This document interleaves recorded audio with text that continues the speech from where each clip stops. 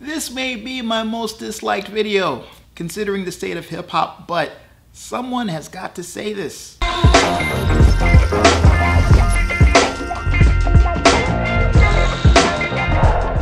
Welcome to Emceemind. I am Deluxe TL. Today we are covering how to rap sober. That's right, sober. You need to watch this if you can't freestyle right without drinking, without smoking weed, or other influences. Ghost weed.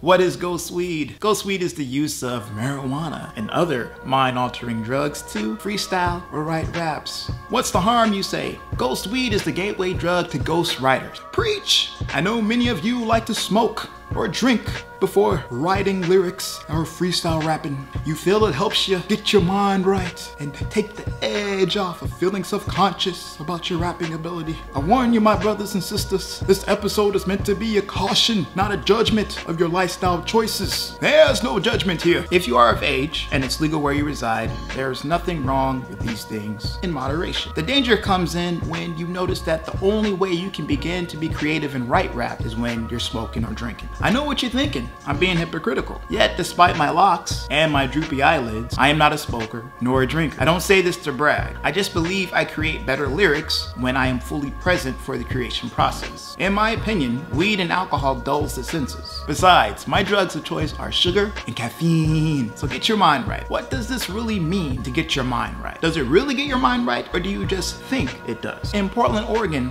we have this great weekly hip-hop event called Wicked Wednesdays. Shouts out to DJ Wicked. This event's usually held at a nightclub or a bar, so there's alcohol present. And at midnight, the mic opens up for MCs to get on the mic and freestyle. So I imagine in events like this across the country, there are thousands of drunken flows where rappers think they sound like this. There was demanding to the best of us, the rest of us kick up the dust and scream like us to storm the front for what we want, but we do not.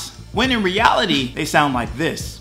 I'm in the game, trying to get this fame. Look at me, cause them other rappers lame. I think we can all agree that drugs and alcohol alter perceptions. Your rhymes feel good, but when you hear them back, they're not what you expected. Freestyling takes awareness and mental quickness. And if you've ever been the sober one in the room, you know what I'm talking about. Despite how it feels, weed slows down your processing. It just takes the edge off. What this sounds like to me is they smoke out the inner hater. Inner hater is like, yeah, you suck. Why are you rapping? Oh, why are you gonna...